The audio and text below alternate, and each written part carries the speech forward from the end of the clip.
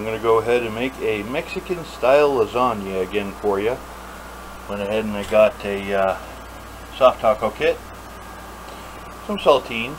You can use really any kind of corn chips. I got some mushrooms. That's a personal taste. I like them. Diced tomatoes. You got the little packet that comes with the old El Paso taco kit. You got, of course, your soft tacos and cheese. And, of course, you have your meat as well. I've already cooked that. It's sitting on the stove, ready to go. So I'm going to go ahead and put this together for you. It's going to be absolutely wonderful. It always is. Alright, folks. Let me start off by saying there really is no wrong way to do this.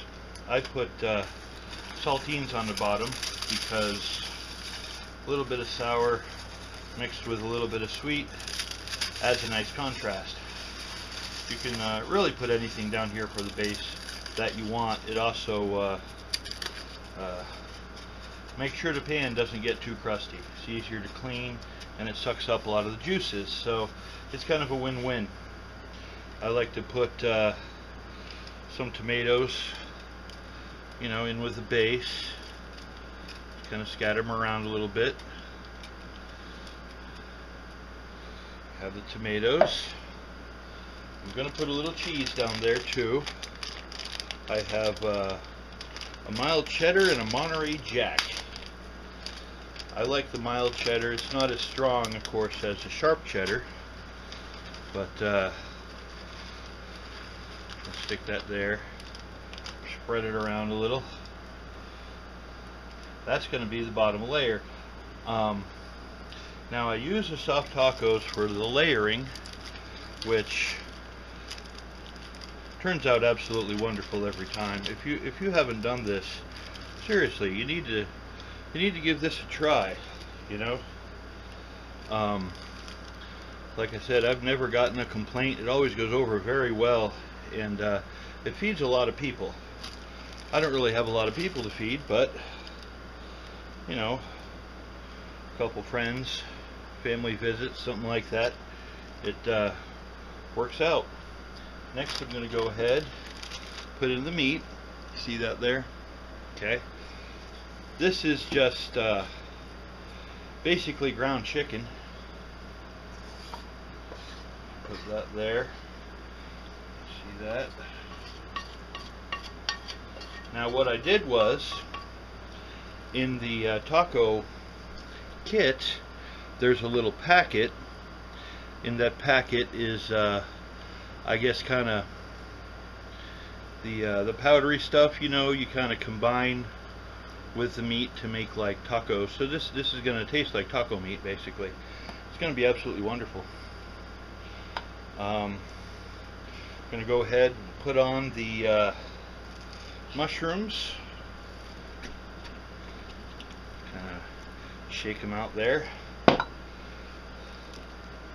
Like I said, this is wonderful. The only thing you really have to prep for is the meat. As long as you cook that first, you should be golden. I'm going to go ahead and the little sauce packet that comes with the taco kit. Of course, we're not making tacos, but I want to let me grab the scissors real quick.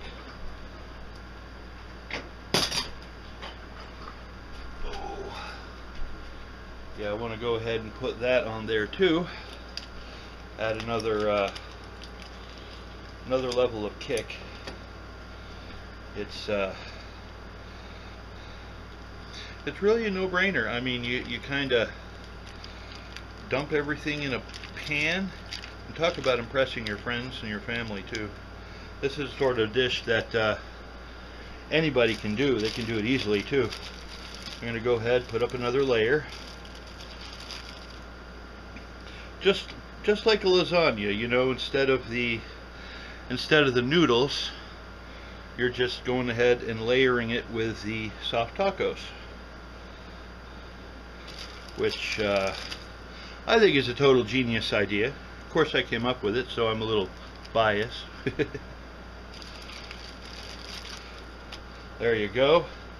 Kind of moosh it in a little bit. Moosh. Yes, my hands are very clean.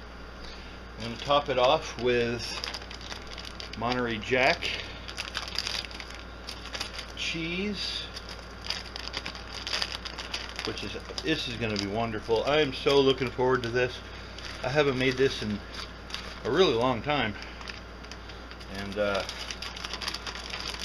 call it my Mexican style lasagna, which I guess is sort of what it is. I mean, you know, Mexican American style lasagna. But I get if I have guests coming over or something like that, they'll specifically ask, "Hey, are you making that Mexican lasagna stuff?" And if I say no, they're like, "Well, maybe I'll come by another day." You know. And there you have it, folks. That is the prep. All I have to do is stick it in the oven just long enough to melt the cheese. I mean, 20 minutes on 250 degrees will do it. So we're gonna do that and look at the finished product. Alright, this I guess I should entitle this video "How to Keep Your Friends in One Dish," but but no, it looks absolutely wonderful. It smells absolutely wonderful, and I'm gonna portion this out into little containers and eat on this for a very, very long time. Thanks for watching. I hope you enjoyed this video. If you have any questions or comments or insight, or your own particular recipe or anything you want to share, just feel free to do so. And have an absolutely wonderful day. Hello, thanks for watching. If you don't mind, if you could like and subscribe, that would be lovely. Thank you, and have a nice day.